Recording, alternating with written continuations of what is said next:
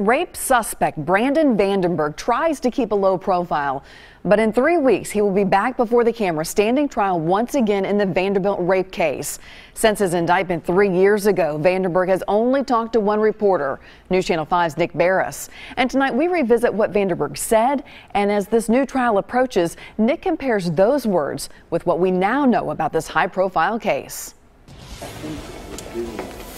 This was Brandon Vandenburg not long after his criminal indictment 3 years ago. I think I'm being railroaded. He said he did not rape an unconscious woman in a Vanderbilt dorm. No, I'm completely innocent. A jury did convict both Vandenburg and Corey Beatty last year, but juror misconduct forced the judge to throw out those verdicts.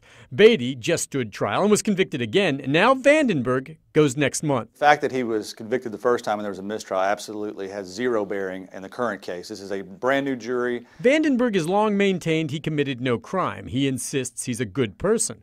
I've been an outstanding citizen.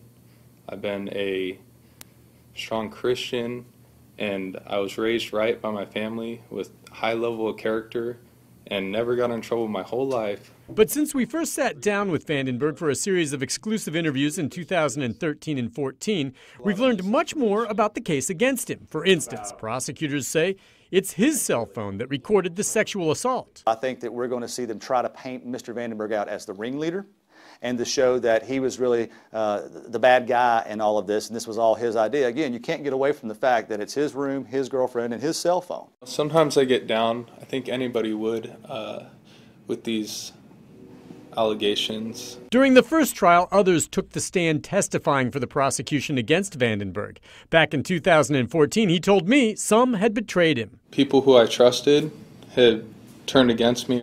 The jury at Vandenburg's next trial will hear much of the same testimony.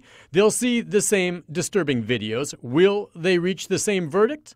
I'm innocent, and I'm going to fight that to the very end. The end, one way or another, will come soon. Vandenburg's trial is set to begin June 13th. Nick Barris, News Channel 5.